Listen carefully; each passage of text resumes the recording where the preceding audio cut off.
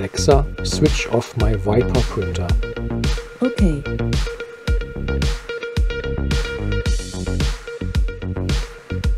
Hello and welcome to 3D Print Passion. Today I like to test the power of resume and pause function.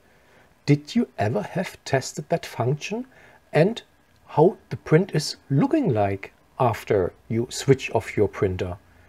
So we will check that in detail. Have fun watching the video. Alexa, switch off my Viper printer. Okay. I started with my first test to completely switch off the power. I started this in the afternoon at 4 o'clock 27 minutes and I waited afterwards 1 hour to let cool down the heat bed completely and also the nozzle. Then I did start the print again. Alexa, switch on my Viper printer. Okay. I did print with an SD card, else the printer won't recognize that the print has been stopped. After I switched on the printer, it detected directly that there was a power off situation and he gave me the possibility to resume the print. That I have done. So the printer starts to heat up the nozzle and the heat bed while the nozzle is laid down to the print. That will give for sure a plop. Then the printer, after heating up, start a homing process. He goes really completely down to set 0, and what we see here not very well on that little video is if the print would be a little bigger, the axis would collide with the print. So not nice, but anyway, he needs to know where the set axis is standing to resume the print. As next, I tested the pause function by only clicking on the pause button.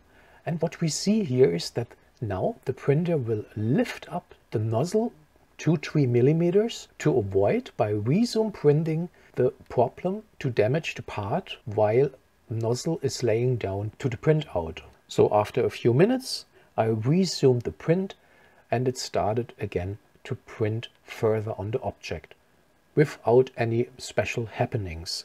This is working very well. Then the idea popped up, is it possible to pause a print during the night and resume it on the morning again? And the best way to do this, I think, is to pause the print and to power off the printer. And that is what I have tested. Alexa, switch off my Viper printer. Okay. I did wait now a few minutes and restart the printer again.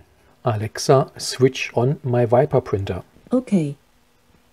As I already expected, as soon as I had powered on the printer again, he offered me to resume the print. What I have done in that case. The printer heated up again the nozzle and the heat bed and did again the set homing. What I already said with the problematic issue that there is a possibility that the axis will collide with the printout if it's a little bit too big. So that this basically works is not a question. It is already a standard function in Marlin, but how the print is looking like now after that 3 tests. Let's check the details.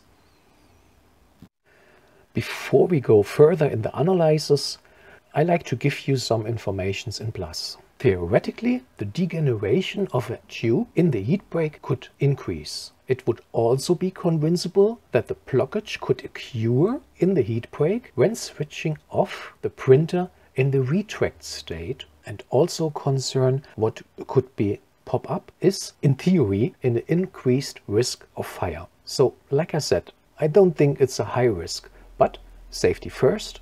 In the first test scenario, the power off situation, there was a big plop plus a little layer offset. Also, an under extrusion during the beginning phase of the printout is visible. Of course, I made it a little bit more difficult because I printed this one in race mode, and so the printer only have one wall, and if there is only a little problem, it will be directly visible here. Of course, that was the reason why I did print a race mode, that we can see really what problems could happen. At the second test, the pause mode test, there is nearly nothing to see.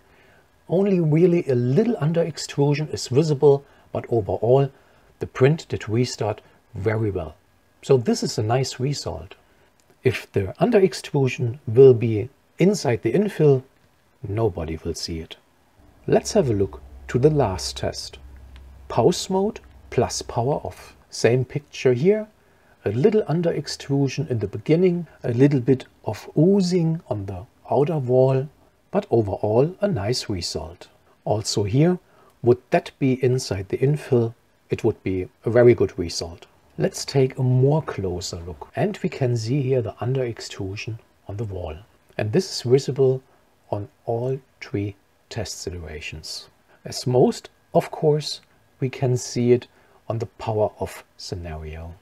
So of course, if you lose your heatbed adhesion to the printed part while the printer is cooling down, all of that makes no sense. This is something you should check before, else it won't work, of course. Thank you for watching the video. I hope you like it a little bit. If so, thanks to give me a thumbs up. If you like to see more videos from me, click on subscribe and afterwards on the bell to don't miss any new videos from me. Thank you very much and happy printing!